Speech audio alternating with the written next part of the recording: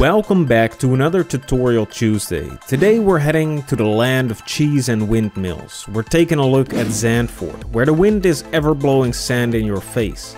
This track has been heavily reworked and now has some steep IndyCar-like banking, which makes for exciting and speedy racing that you can't find anywhere else. We're gonna give you some tips on how to master the track in our track guide, but be sure to stick around till the end as we're gonna dive a little deeper into setups and analyze the perfect racing line. If you want to analyze your own driving, use our recommended setups and get faster for free for a month. Sign up on tracktitan.io and use referral code TutorialZand, and be sure to subscribe if you don't want to miss any of our future uploads.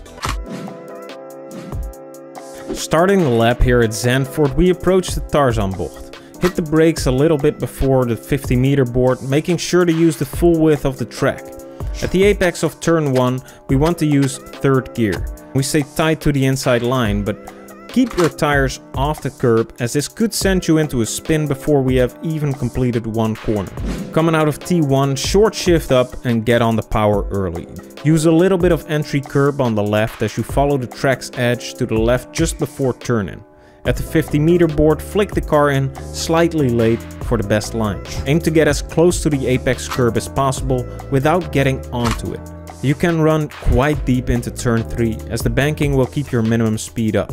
Use third gear and focus on getting a good exit onto the straight. For turn 4, our only focus is to shorten the distance we travel whilst making as little steering inputs as we can. The same goes for turn 5. The outside line is your friend here, but the curb is not. So aim to just miss it if you want to stay alive.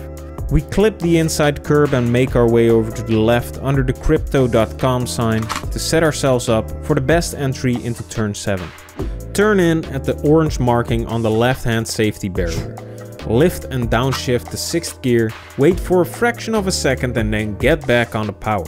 Avoid the inside curb and don't run too much onto the exit curb or it will make the next corner more difficult. Dab on the brakes after the 100-meter mark and turn in just before the 50-meter board. You can take a little bit of apex curb here, but try to avoid going too far onto it as you want to have a wide line out of here. Try not to use any of this outside curbing as it can suck your car off the track.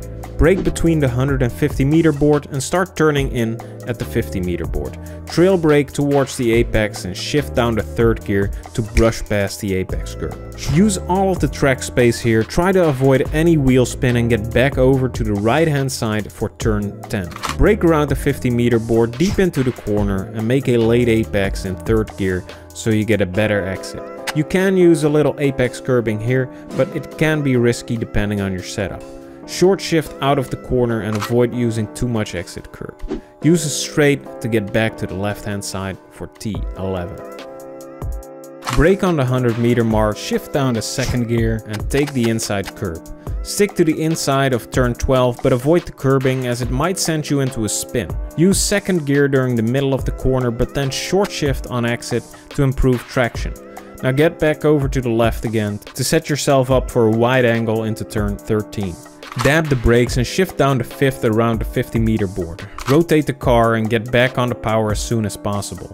Brush past the inside curb again, run onto the exit curb to carry the maximum amount of speed into the banking and the main straight to follow. Try to minimize scrubbing off speed and stick to the inside until the banking gets less steep.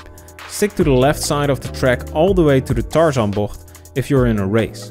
In case of hot lapping or qualifying, you want to stick to the right all the way to the line to reduce the distance and optimize your lap times. Now let's analyze Zandvoort a little deeper. First of all, this circuit has quite a few bends in which downforce is very helpful. You're not spending too much time on the straights, which is why high downforce setups work very well. When we analyze segment 11, the last corner and the main straight, we see that the standard setup with less downforce, shown in orange, is slowly gaining more speed over the more downforce heavy setup, which is shown in blue. But when we look at the next corner, a different story is told. The blue driver with more downforce can brake later and can get back on the throttle earlier as well, as he has more grip throughout the Tarzanbocht. When you sign up for free for a month of Track Titan, when you use referral code TutorialZand, you can check out our recommended setups right here, which will help you to gain that last little advantage you might need. The high banking on some corners is also one of the unique aspects of Zandvoort. In real life we see the drivers use this banking as a slingshot. They get high up on the banking so they can exit the corner with tremendous speeds.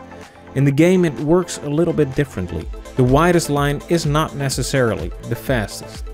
When we take a look at this Track Titan analysis, we see that the optimal racing line is pretty much in the center of the track throughout turn 3. And by getting back on the throttle gradually, you can build up speed throughout this whole corner and exit in a stable manner. Now let's round out the video by going over the key points once more. Zandvoort has quite a few hills and bends, which is why a higher downforce setup is recommended to perform well.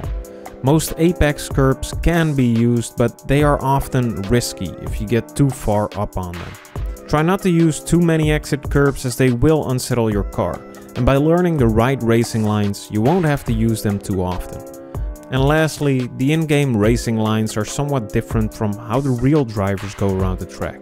Physics in the real world work a little bit differently than in the game, so don't depend on them to teach you how to drive Zandvoort as fast as possible. We hope you've learned something today. Let us know in the comments down below if you have any tips of your own, and we hope to see you in the next video.